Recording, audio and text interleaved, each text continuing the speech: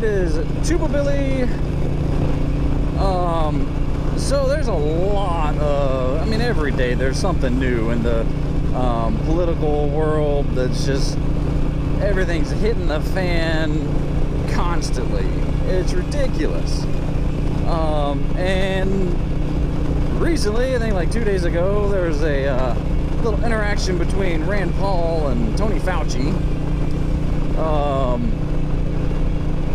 That, man, the first time I saw it, it was just the, you know, the full unedited, uncommented clip, I guess. I don't know.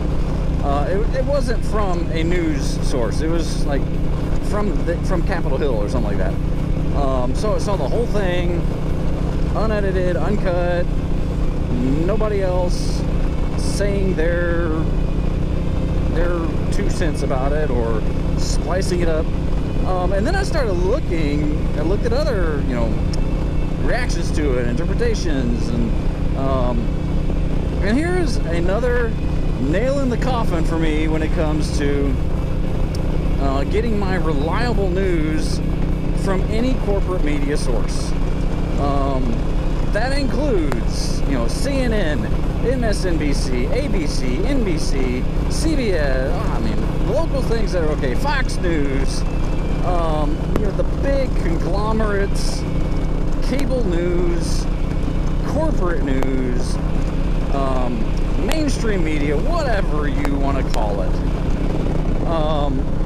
Here's why I don't get my news from them. I watched Fox News, same thing. They commented and they absolutely ripped Fauci apart. They ripped him apart, saying, "Oh, he is such a liar. He's caught red-handed, facing legal ramifications."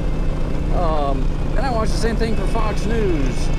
"Oh, look at Senator Paul. He is a liar. He's a hater. He's a science denier. He's blah blah blah. How dare you, Rand Paul?" Like, what? So, right there, you are showing me your implicit bias. And so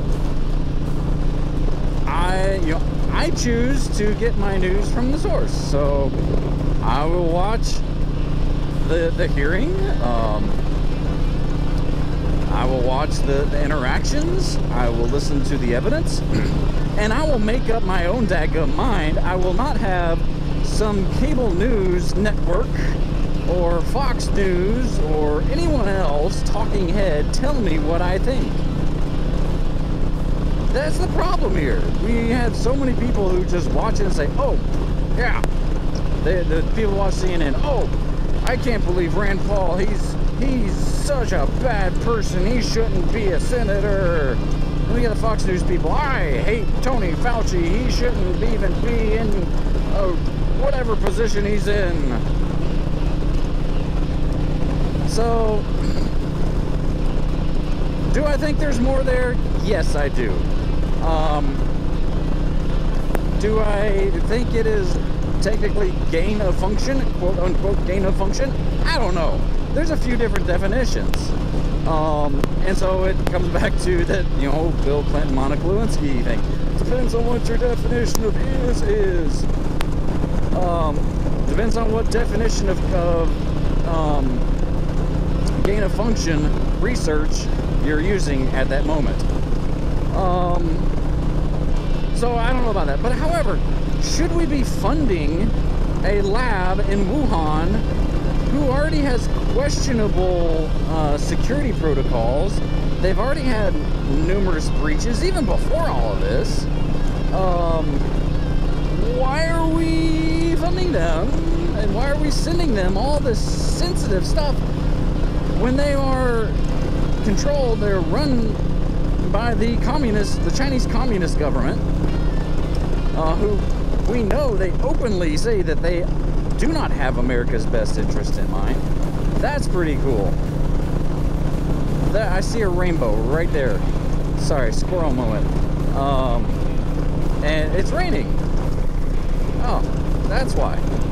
It is raining. Ha! Okay then.